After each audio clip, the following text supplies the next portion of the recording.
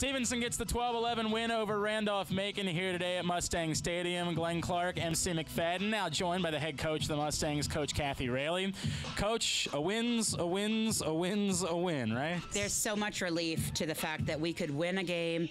I almost am kind of excited that it was close and that we got to see that we are capable of elevating our game with 3 or 4 minutes left.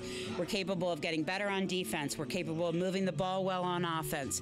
So I was really happy to see that we were able to win the close one today. Your scoring was really spread out today. You had 2 defenders score. You had a multitude of goals from the midfield. Right. Few goals from the attack. We know that's been an issue. You've been talking about getting your attack to score more. Were you pleased with the scoring balance Absolutely. Today? We tried to change up the draw to see if we can't have different looks as we head off the draw and down into the attacking end. And, to watch Jamie Bittner get the opening draw and head downfield and just rip the upper corner, that was a thing of beauty. That was a thing of beauty. So, that set the tone for a good portion of the first half. So I think that, that's important. Singular goals can really set the tone of what your team is capable of doing and what they should be doing. And everybody wants to look like that. Right. I think coming behind that, Carly had so many key goals. Carly Bose had so many key goals. She did. But we had goals from everybody. We had, freshmen scoring. We had sophomores scoring. So that's a lot of fun to see, and that really bodes well for us in the future, I think. All right, let's talk about the negatives. Second. How long's your show? Second half draw controls. And the clearing for the totality of the game. Yes. I would assume those are the 2 areas that really jump off the page. Absolutely. We have had difficulty clearing this year, and part of it is because our attackers are not working hard enough to get open, and they're aware of this, and we work on this. We actually started a drill that they hate called the Castle, and they'll be doing it every day until they can get to the point where they're comfortable cutting to the ball, shaking their defender, and making a difference in the clear. We can't expect to beat great teams by having our defense carry the ball. Our 4 defenders carry the ball up time after time after time. Our midfield's not getting the ball in transition. Our attackers aren't getting the ball in transition, and that has to change. So, yes, absolutely going to work on that. As far as the draw control goes, I thought we had some unlucky breaks in that. I thought sometimes we were first to touch the ball and not necessarily the team that came up with it. But then even after that occurred, I thought we kind of settled in and played, we had some good cause turnovers down the other side, even though they got a lot of the draws at the end. We need a drawler that can put it where she intends to. We have a lot of drawlers who can win it to our offensive side, but sometimes another team's outside girl is better towards our offensive side than our outside circle girl. So we need a draw person who can put it defensive, who can put it down the line, who can put it straight up on a more regular basis. And we're still trying to figure out who that is. When you have so many young players, it's really hard to figure out who that player is. Is it one player? Is it one player who's really good at one thing and maybe not another? So we're getting there. And it's early. Yes, we take a lot of stats on that. So I'm sure I got my reading cut out for me tonight. Yes. But another positive to this game is Mac Ferguson. Yeah. She comes up big when Mac Ferguson needs to come up big. She does.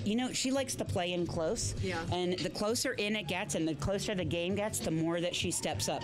If we can get Mac to make the first save of the game, I almost feel like I know we're going to win. Yeah. If she can make that first shot that was taken and have eyes on it, I just relax at that point. So that's always wonderful. Today she had difficulty tracking in the beginning of the game. And sometimes with the afternoon games, even though this is our home field, there's some sun difficulties in this field. Yeah, we noticed that. So we did not end up on the great side of things for some of that. But I thought she had a good game today. Absolutely had a good game today. And I think all of our players. We have Amanda Budke, a freshman who never started before. She had some key ground balls and she had some key sliding moves. I thought she did a really great job today. So we're happy that we are starting to get a little depth with some of our younger players. We call her Bud. She's Bud. She's Bud. All right. I promised that I would ask this in the postgame show, so I can't chicken out now. All right. Near Near the end of the shot clock in the first half, there was a situation where you seemed to run an isolation play for Carly. Cleared everybody out. Carly ran hard to her right and went and scored. Okay. Next couple of possessions ended up being shot clock violations, and I said, MC, I'm a dumb guy. All right? I know nothing. Why wouldn't you just run the same play in those spots? Okay, So I'm going to be the dumb guy and ask you the same. Guy. Okay. You're not the dumb guy. We try, especially when you're up, we try not to be one-dimensional. Okay. We're very aware that Carly can take a one-on-one if the matchup is good, and that's a great thing to have.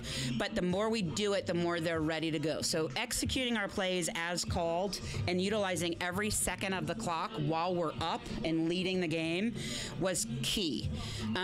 However, what that ended up doing, and here's why you are a smart person, is I think it really kind of got our defense kind of cold, and all that whole playing attack, the midfield got a little bit more tired than we were used to. Okay. But one of our focuses coming into this game was to control the clock.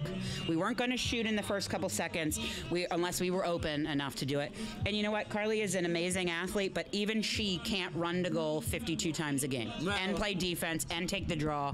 So she sometimes gets to have a rest on the attack. Fair enough. Okay. Fair enough. You're I right. feel, and now I'm smarter. You see how that worked out? Now I'm We're all smarter after interviewing I know. Kathy Railey. Yeah. It's going to be a little while before we see you next. Yes, it is. Enjoy the trip. Now until 2019, I think. Seems that way, doesn't No it? more home games. See you, everybody. The good news is you got to win. You got to win. You're in the right. win column. Coach, Thank always the Lord. appreciate it. Congratulations. Thank you very much. Thank you. She is Coach Kathy Railey.